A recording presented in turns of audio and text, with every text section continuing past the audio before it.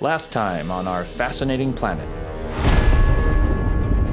A big boom created a universe, and man looked up at that universe to discover space. Brave thinkers called astronomers brought us to the brink of space, where brave doers called astronauts were poised to bring us beyond the brink of space and into the beyond of the brink.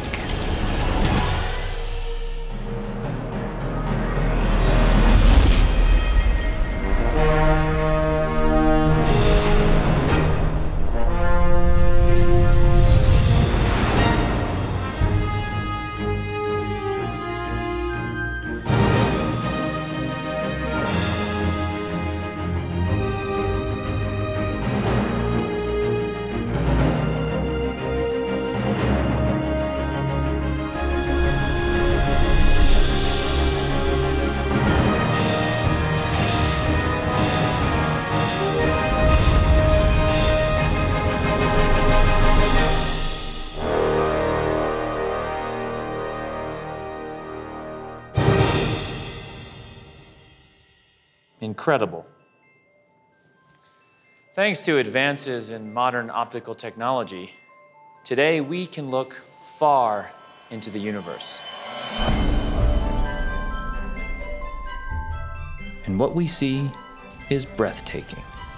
But long before we could use today's powerful telescopes and gigantic binoculars to enhance our view of space, man pointed his naked eyes at the sky and dreamt of traveling into the heavens above. The first attempts at entering space were primitive and often downright silly. Balloons, catapults, cannons, cannon pults, each more flammable than the next. Arthur Kindle describes early space travel as, quote, rife with explosions. Emmett Merriweather famously wrote that it was full of explosions, and Mortimer Appleby III characterized it as, quote, so many explosions. Despite the danger, space enthusiasm was high, and by the early 20th century, the first space planes started to appear, many of which exploded. Still, man pressed forward, and what's known as the space race began. The first human in space was a monkey, launched by the Russians in 1956 as a way of taunting the United States during Cold War I. This led President John K. Kennedy in 1961 to open the Kennedy Space Center. Its mission was simple: send an American monkey into space to defeat the Soviet one that had gotten there first. And with that, the United States space program, known as NASA, was born. Since NASA's birth, we've achieved a great deal in our quest to conquer space. We've launched satellites that charge solar panels for use on Earth. And we now have space stations where thirsty astronauts can stop for a snack while they refuel their ships. And perhaps most remarkably, we have managed not only to leave a flag on the moon, but also a man. But we have also discovered how dangerous space can be. Since the space race began, more than 600 astronauts have disappeared into dark pockets of space, many vanishing without a trace. But where exactly did they go? The answer is fascinating. It turns out these pockets of darkness are not so much pockets as they are holes. In fact, leading astrologers like Stephen Hawking of Cambridge, Oxford, have called these dark holes black holes due to their blackness and holiness. And using complex equations and powerful magnets, Hawking has proved that these black holes are very real and very deadly. So how do black holes form? Well, space is essentially a gigantic fabric the size of everything. This fabric is constantly being blown by something astroscientists call space wind. The space wind causes the fabric to move and ripple. It also blows the various planets around their respective suns, causing them to orbit. When the space wind gets too strong, it can cause the fabric of space to flap about. When the fabric flaps too hard, stars can shake loose and blow away. The result is what we commonly call a shooting star. When a shooting star whizzes away, it leaves a hole. And this is what we call A black hole. What happens to light in a black hole? Have you ever been to the doctor and when they look inside your mouth and they shine a flashlight? It hits the back of your throat and then it just ends. Many scientists believe that black holes not only devour light, but also other nutritious space matter like asteroids, comets, star dirt, and even astronauts. But how do we detect these black holes? It's easy enough to see giants such as Mercury and its tan hoops, or Uranus and its red anus. But what about space objects that are much smaller, such as black holes, which can often be as small as a typical water slide or even a toilet? Professor Gore Muscope, head of the Space Department at the State University of Space Polytechnic, might just have an answer. A microscope allows us to view small objects. So we asked ourselves, what if we sent a microscope into space? But then, what if we look at the microscope with a telescope?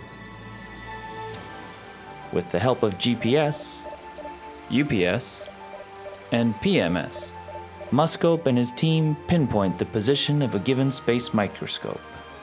And then using carefully calibrated miniature rockets, they rotate the floating microscope until it is aligned with a corresponding telescope on Earth. The results Are nothing short of incredible. Millions of feet from my eyeball, I'm looking in pristine detail at bits of space rock, as if I could almost pick one up and throw it at someone. Or perhaps just give it to them, peacefully.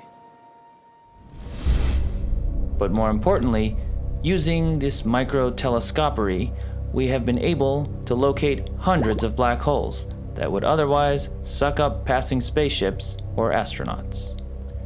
But it turns out there's a more profound consequence to all of this blowing space wind.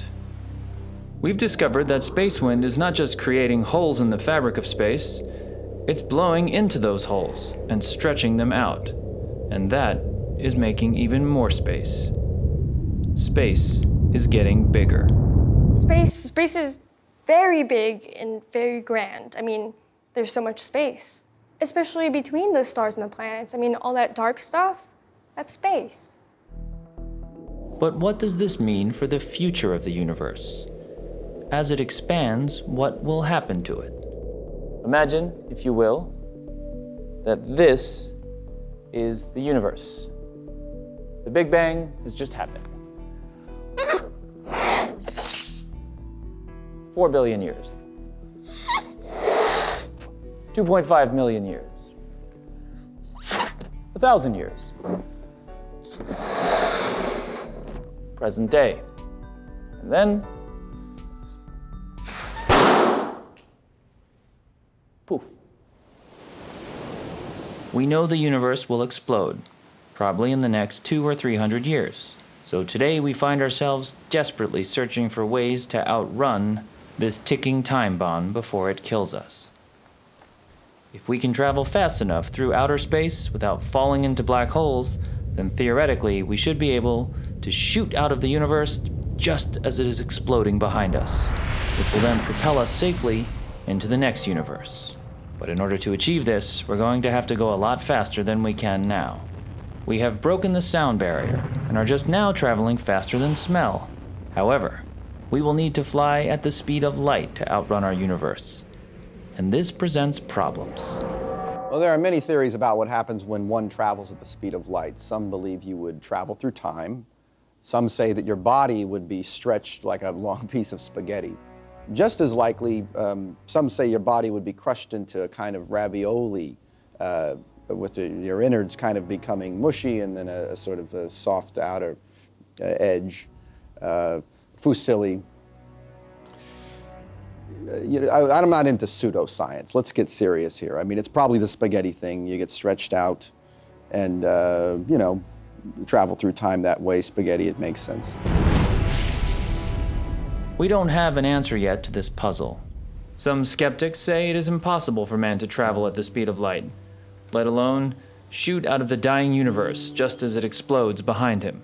But we must remember, it was also once thought impossible to launch garbage into space, or to send our most dangerous criminals to prisons on the moon.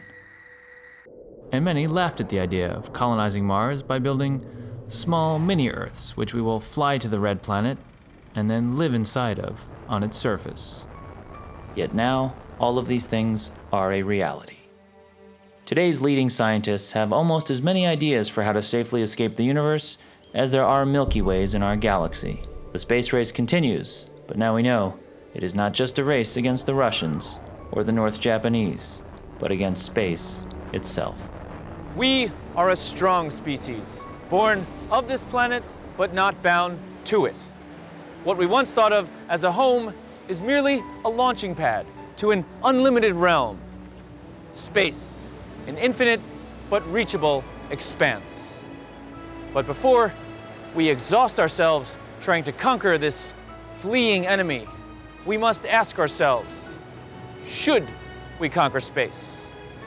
We need to conquer space no more than we need to conquer ourselves, because ultimately we are space, especially those of us who dream.